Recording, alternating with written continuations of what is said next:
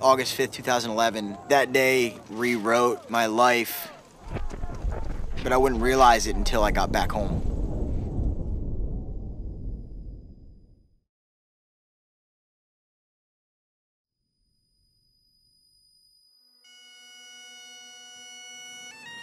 I was injured by a grenade.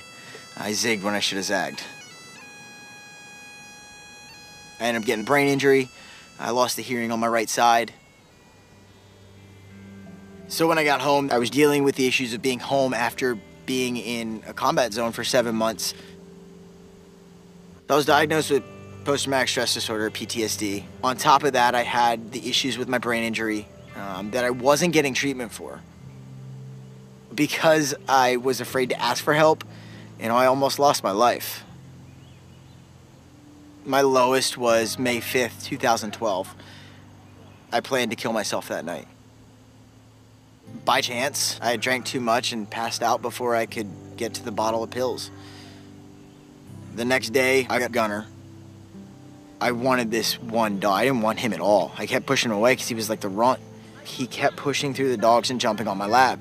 And I was sitting there, and my buddy puts his hand on my shoulder, and he goes, "That dog picked you."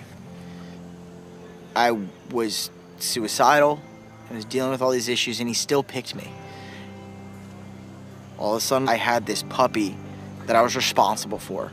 It changed my life. As we trained and started doing more and more Spartan races, our bond just got closer and closer and closer, and we just became one. I mean, he knows me sometimes better than I know myself. About 2 years ago, I got involved with a veteran-run nonprofit called Operation Enduring Warrior, and one of their programs was taking wounded and injured veterans through obstacle course racing.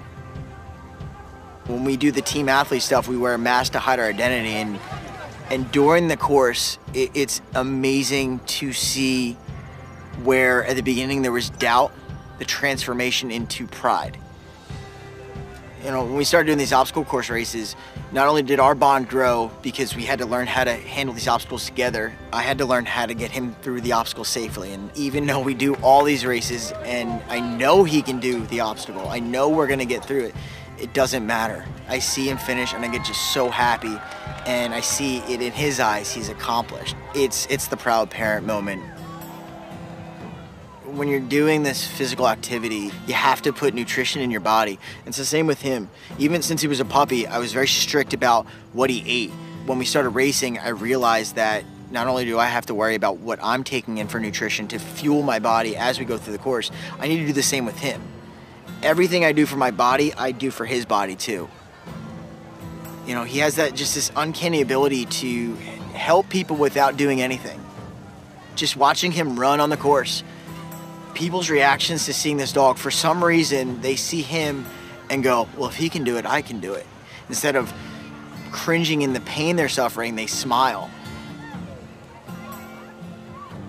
Service dogs allow people to live a life they wouldn't otherwise be able to live because of whatever issue or disability that they're suffering from.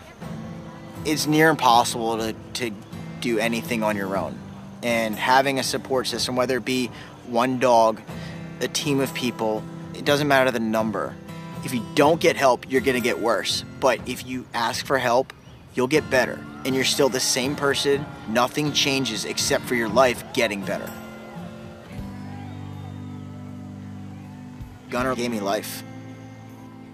This dog saved me from myself.